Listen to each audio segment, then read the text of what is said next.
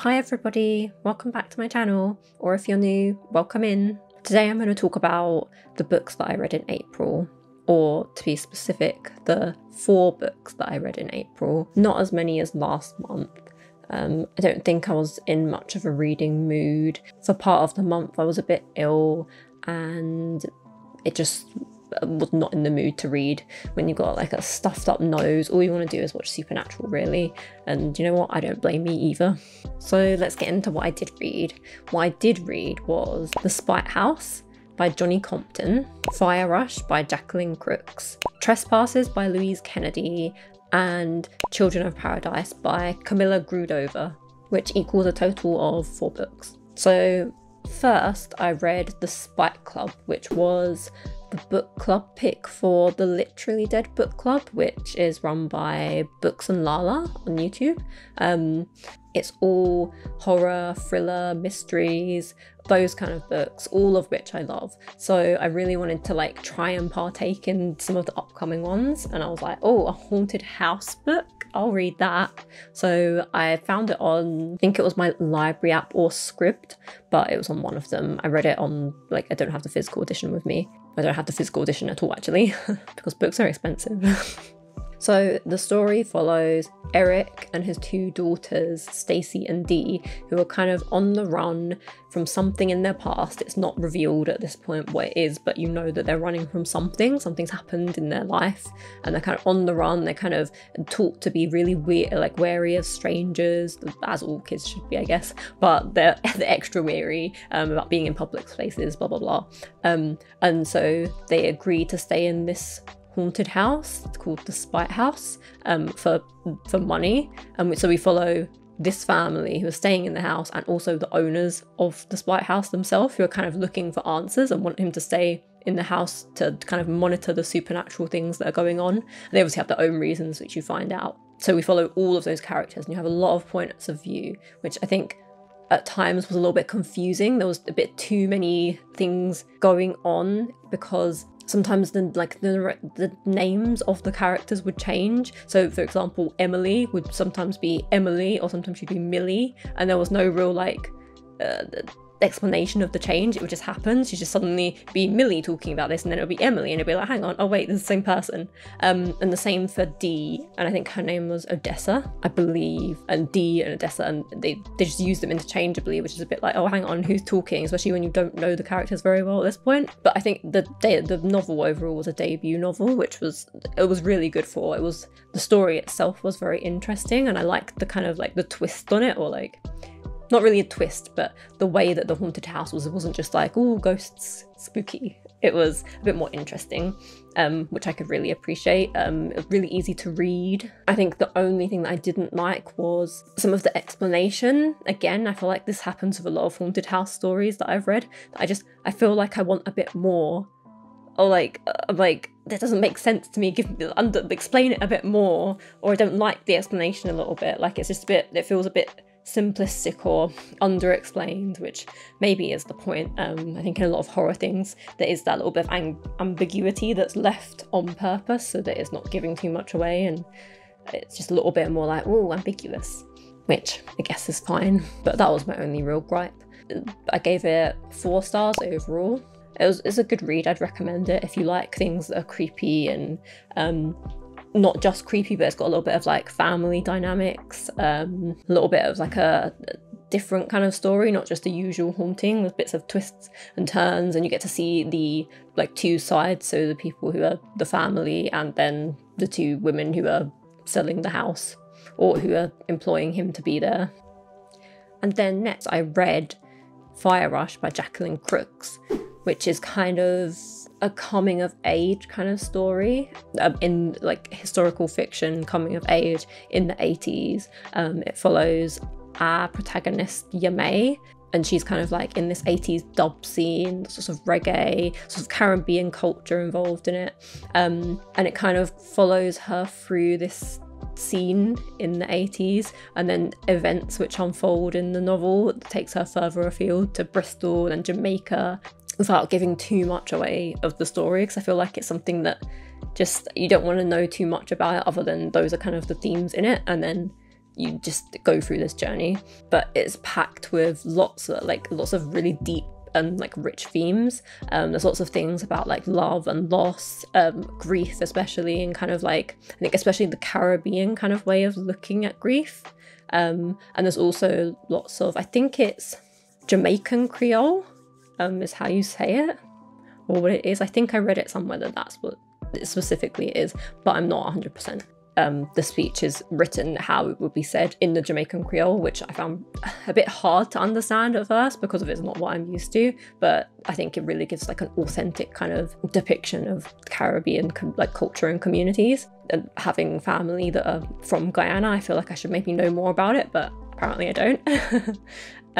But yeah, the writing was really like, I'm not sure if you call it lyrical or like rhythmic almost, like because of so much of it about it is about the music scene. I know the author was really inspired by music as she was writing. You can kind of feel the music in the writing, which makes it really interesting to read.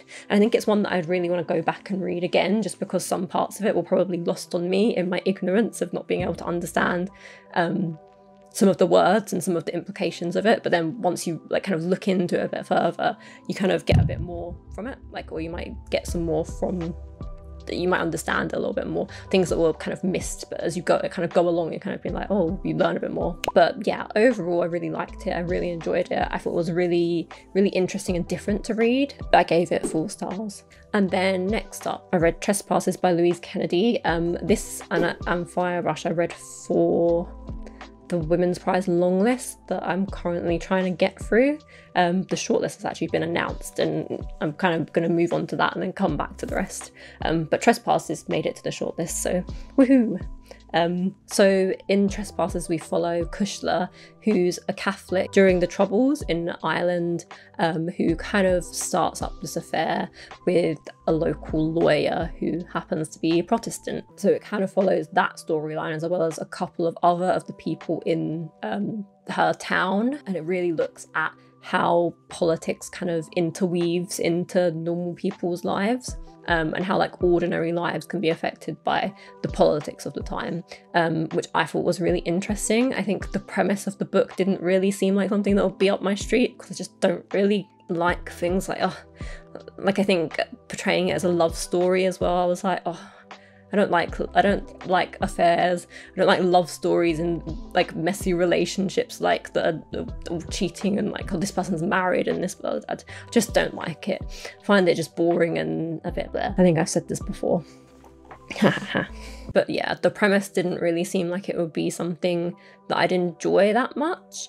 But I actually really thought that the kind of ordinary people kind of storylines worked really well, and she just did a really good job with making them feel really believable and creating a lot of empathy for the characters and the families and these people who aren't really involved in these things but somehow have been impacted by the politics. I think I really liked the relationship as well between Kushla and her mother, and also little Davy. He was really cute.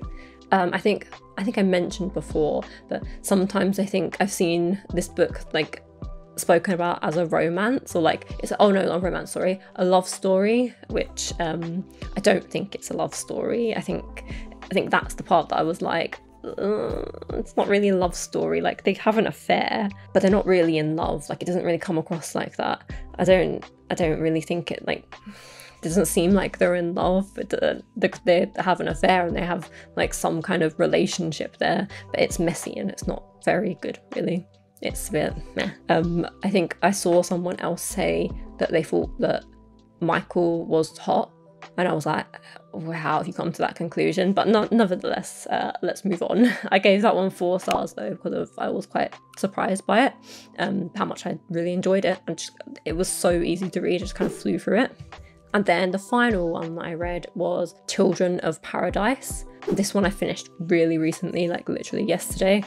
And I think the best way to describe it is it's strange. It's a really strange book. It's kind of like this contemporary meets horror, like contemporary with horror elements, I'd say. kind of like you kind of questioning what's actually going on. Is it like actually like weird paranormal things going on here, or is it reality? Are they just on drugs, which is highly likely, as that is apparently that they sniff up the drugs that have been left in the toilets and stuff. So, you know, you're always guessing. But anyway, it starts, or the premise of the book is Holly starts working in this small little independent cinema, and she kind of gets befriended by other people that work there. She kind of gets invited into a little group where they stay and have like little late night showings. After hours, they watch different things, like lots of the cult kind of films. They go and watch films at each other's houses, things like that. It's this little close-knit kind of like weird little group of misfits and odd people, and it kind of follows that, as well as the cinema being taken over by a bigger chain. So like lots of criticism of capitalism, which, let's be real, is understandable. Yeah, I think the thing that I noticed mostly through this is kind of the feeling of like separation or detachment, especially through like the writing style. Like we don't really find out anything about the character Holly. She's just this character who's moving through this cinema, with these other people. She makes up stories saying that she tells the people that this about her, that this her dad was like this and her brother was like this and that, but it's not like true. She's made it up, and then we never really find out too much about her background. She's just where she's living and what she's doing at this cinema, just working this job.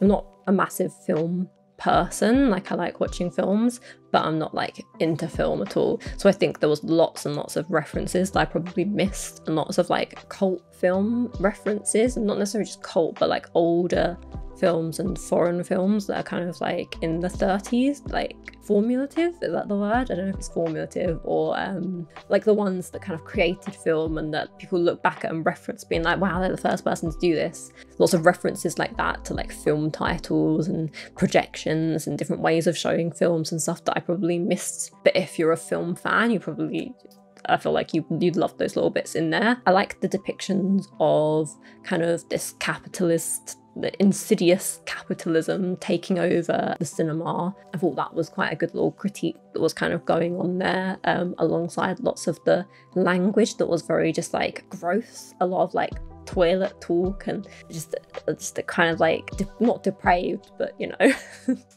just like lots of really gross things happening. It's gross. The depictions were quite gross in this, which I think works with the horror elements. It kind of creates this real unsettling theme throughout it, which was really interesting to read. But to me, like, I don't know, maybe it's just me as a reader, but I felt like a bit detached from it. Like I said, with the language being very like this feeling of separation, but maybe that's the point of it. But I kind of was just like, oh, at the end of it, oh, okay, that's over then.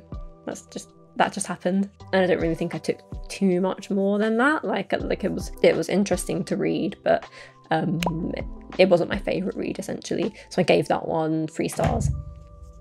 So yeah, those are all the books that I read in April. Only 4. Hopefully I'll read some more next month and find maybe some new favourites. I'm continuing reading the Women's Prize shortlist, so we'll see what comes up then. Let me know below what you're reading, what you read last month. Yes, last month.